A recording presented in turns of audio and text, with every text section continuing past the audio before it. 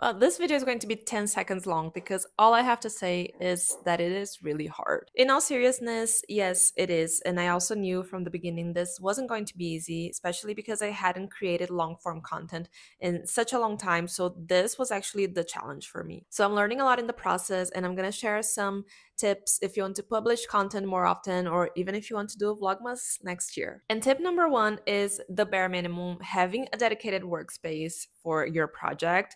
If you want to publish content like every single day for a year, yes, that still works. But I mean, this is a really short project for me. It's just 24 days. And I had a Notion page dedicated to it. So you can do that in Notion, Google Docs, even Google Sheets. So just have a dedicated workspace. I started Vlogmas with about 30 ideas of videos I wanted to make.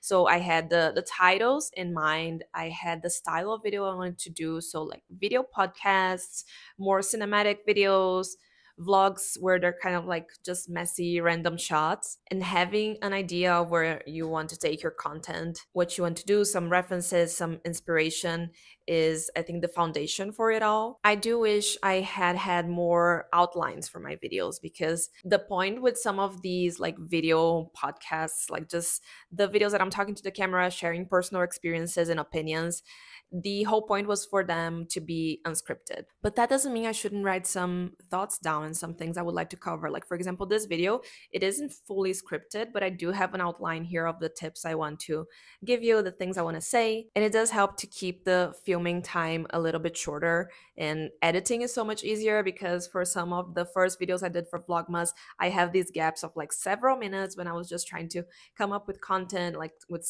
what I wanted to say, and it didn't even come out that good. I need time to process my thoughts. Then the second thing I should have done is batch create all my content. Just having like one day a week where I film 3, 4 videos. I don't think I could do more than that, but just filming, no editing, nothing else. I started off quite strong. I think I had 3 or 4 videos ready when the first one went live, and then I just got caught up with client work and, life stuff, and I ended up doing literally a video a day. So I was filming, editing, publishing, and that's kind of what's happening right now still. And now I know better. I should have started recording like 2 weeks in advance, maybe. So I had enough time, and I would have time, I could take time off if needed, which I really do need. And right now I don't see that happening for the next several days. I have a couple of days next week when I can film 2 or 3 videos in a row, but I should have thought that out a little bit earlier. And whether you follow the previous tips or not, you have to leave perfectionism aside. I don't have great editing skills anyway, but now it's not a time to learn. I just need to make the cuts, add maybe like a very simple overlay, some text, some captions, and that's it. Just get it live. If you're in a period of making videos every day, you need to focus on the quality of your message, of your communication, way more than you need to focus on like effects and transitions on your videos. If you still want to go there and do all of that, I would try to have projects, templates, so you can just copy paste and you don't have to reinvent the wheel every time you put a video out. I think tip number 4 really needs to be focus on one thing at a time. My Instagram has definitely been neglected since I started Vlogmas, and that's okay. This is my focus right now, and I'll get back to IG content in January when I have a more flexible schedule with YouTube. I want to continue posting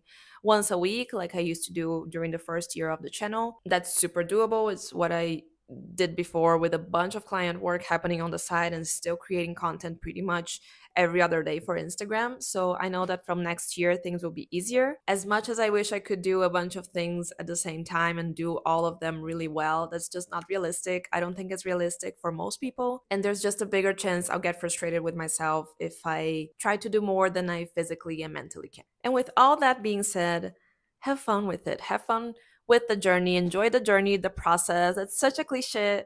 It's so true though, especially if you're in a similar journey as me. This is not my primary or secondary source of income. So this is exactly the time to do things a little bit messy so I can find my style and my rhythm and see what really resonates with my audience. I'm not letting the bumps along the way demotivate me. Instead, I'm taking notes, I'm learning, and I'm gonna do better next year for the next Vlogmas season, because it can and it will be so much better for both me and my audience. We are officially 13 days in, 11 more to go, so I will see you in the next video.